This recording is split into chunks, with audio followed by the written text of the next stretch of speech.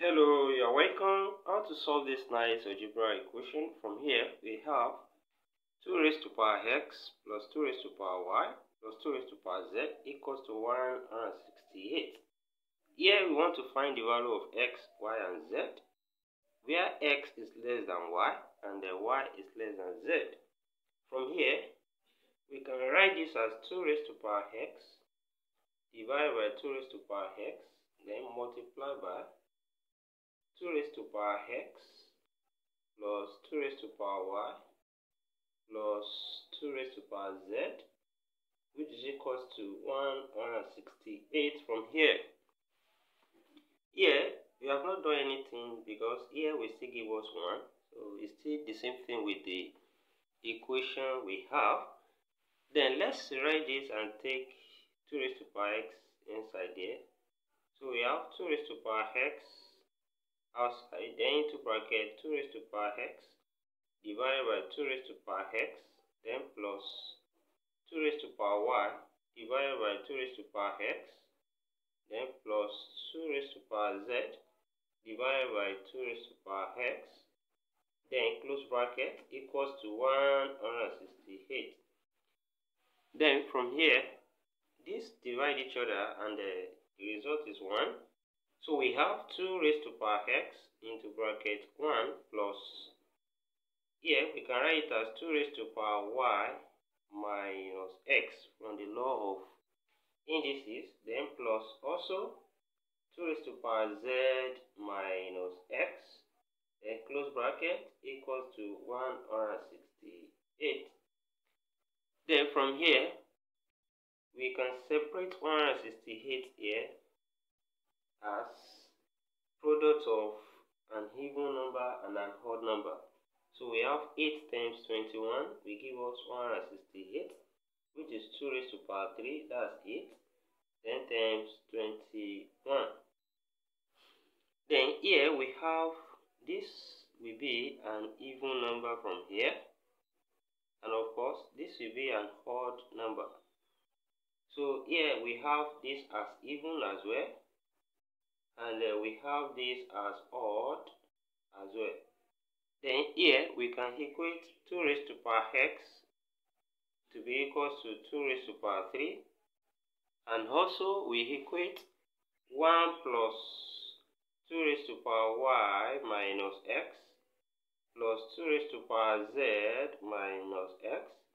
We can say that is equals to 21 from here. Then from this side we have the same base on both sides. Then x here will be equals to 3. Then on this side we can take 1 to this side, and when we write this, we have 2 raised to power y minus x plus 2 raised to power z minus x will then be equals to 21, then minus 1. Then here, from the law of indices, we can write it as 2 raised to power y over 2 raised to power x plus 2 raised to power z over 2 raised to power x equals to 20 from here. Then, in the next step, we have x to be equals to 3. Then we can substitute for x equals to 3. And let me write it from here now.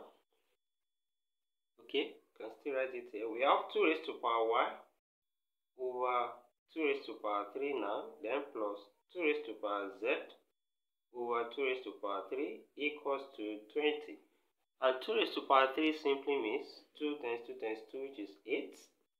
So from here we have 2 raised to power y over 8 plus 2 raised to power z over 8, which is equals to 20 from here, which is 20 over 1. And from here, the LCM is 8. Let's clear this fraction and multiply through by 8. Here remains 2 raised to power y, then plus 2 raised to power z, which is equals to 20 times 8, we have 160. Then also, working from here, we can equally write this as 2 raised to power y over 2 raised to power y into bracket 2 raised to power y plus 2 raised to power z which is equals to 160. Here, we have not done anything. 2 raised to power y divided 2 raised to power y will still be 1. Then we still have this again. Then let's take 2 raised to power y inside the same way we did the other one. And we can write this again as 2 raised to power y into bracket 2 raised to power y over 2 raised to power y, then plus 2 raised to power z over 2 raised to power y, then it will be equals to 160. Then from here, we can write it as 2 raised to power y into bracket, here will be 1 plus, here we write it as 2 raised to power z minus y from the law of indices, which is equals to 160. And from there, 160, we can also separate it as 2 raised to power 5, then times 5. So that one is even and one is odd.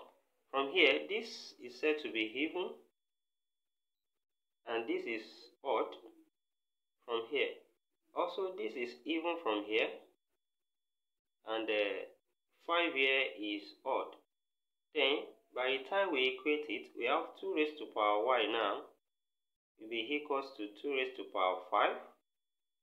And we have 1 plus 2 raised to power z minus y will be equals to 5 on this side.